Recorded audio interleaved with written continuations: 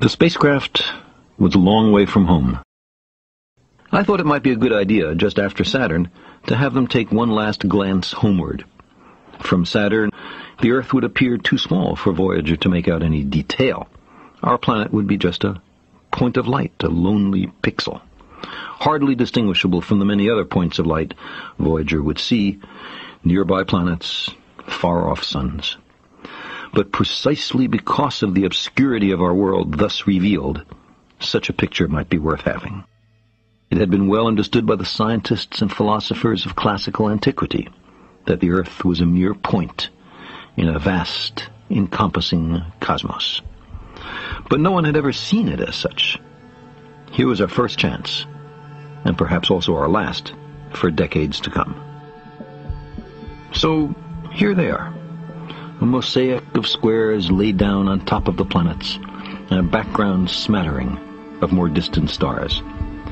Because of the reflection of sunlight off the spacecraft, the Earth seems to be sitting in a beam of light, as if there was some special significance to this small world.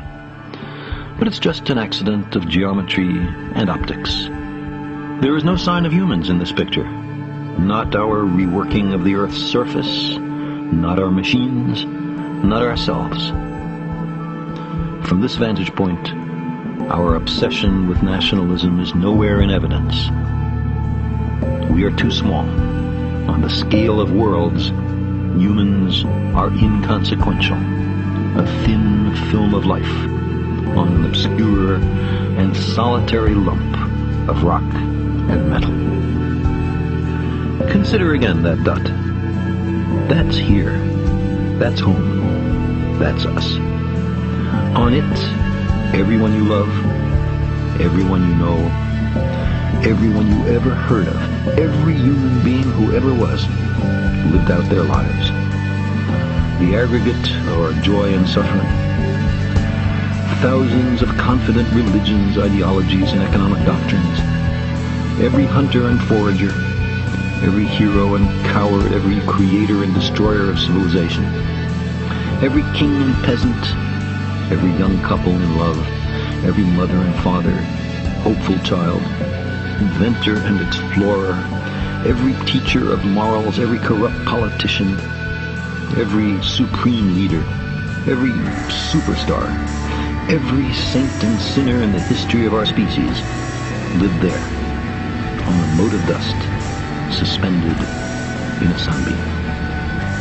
The Earth is a very small stage in a vast cosmic arena. Think of the endless cruelties visited by the inhabitants of one corner of this pixel on the scarcely distinguishable inhabitants of some other corner. How frequent their misunderstandings, how eager they are to kill one another, how fervent their hatreds. Think of the rivers of blood spilled by all those generals and emperors, so that in glory and triumph they could become the momentary masters of a fraction of a dot. Our posturings, our imagined self-importance, the delusion that we have some privileged position in the universe, are challenged by this point of pale light. Our planet is a lonely speck in the great enveloping cosmic dark.